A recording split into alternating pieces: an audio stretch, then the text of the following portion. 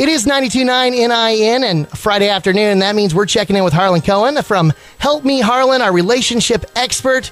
How you doing this afternoon?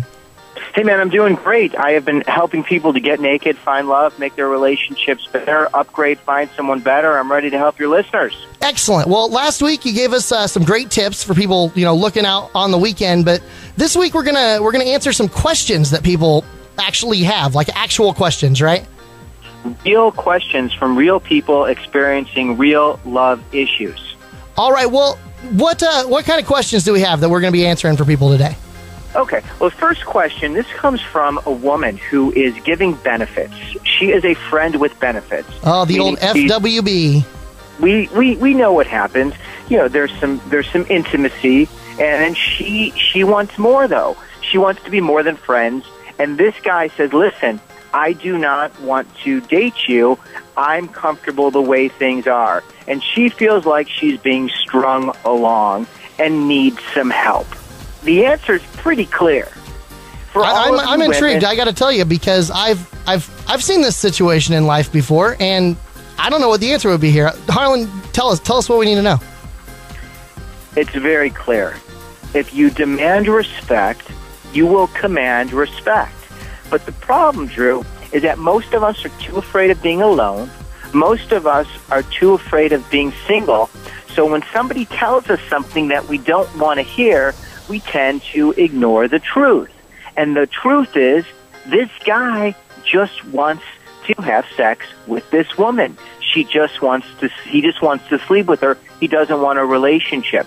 And it's only a woman who knows she's good enough, who has options, who can demand and command respect. That's a woman that can say, listen, buddy, there are no more benefits till you can give me what I want. And when you're ready, give me a call. So basically what you're saying is the answer to her thing is, you already know what's going on, girl. You're just too afraid to face the truth. And most of the times, we're too afraid. If she wants this to get better, she needs to find a man who's looking for a girlfriend, not a sex partner. Well, we're talking to Harlan Cohen from Help Me Harlan. He's offering us relationship, love advice going into the weekend. And all right, let's get to another question. What else can you help somebody out with today? Dear Harlan, my boyfriend's incredibly hairy on his chest and back. At first it didn't bother me, but now it's starting to turn me off. Actually, what am I supposed to do? This is signed from Too Much Hair. And here's the problem, Drew. Are you a hairy man, by the way? I am not a very hairy guy, but I have friends who are, so I've seen both ends of that. Do you find those friends attractive? No. You don't find your friend's body hair attractive. It's kind of gross. Kind of gross, I'm going to go with, but it's kind of gross. But here's the thing about a relationship. When you meet someone, when you want to like someone, when you want those things to be attractive, those things are going to be hot. But when the back hair turns to a wet rug, when you find somebody's quirks to be flaws and you hang on to those flaws, it's not that person's problem. You know what that means, Drew? What's it mean? It means you don't want to date that person.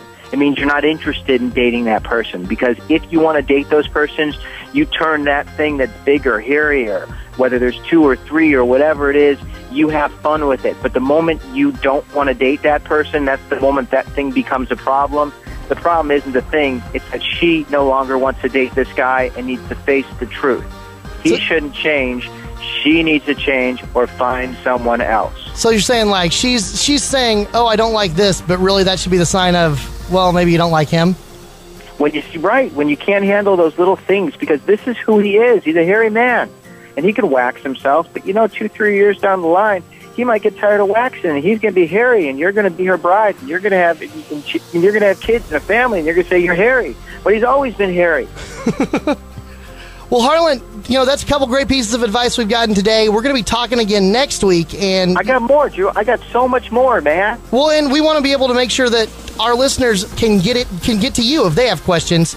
We're going to post this at 929nin.com. We'll have a link there that you can send an email that Harlan will get, and next week we'll answer your questions just like that. Drew, harlancohen.com, HarlanCohen. I've got letters. People can also ask me questions there. I'm available. I can't wait to help you guys. Very cool. It's Harlan Cohen from Help Me Harlan, and yet another Friday where we're trying to help you find love in Wichita Falls. It's 92.9 NIN.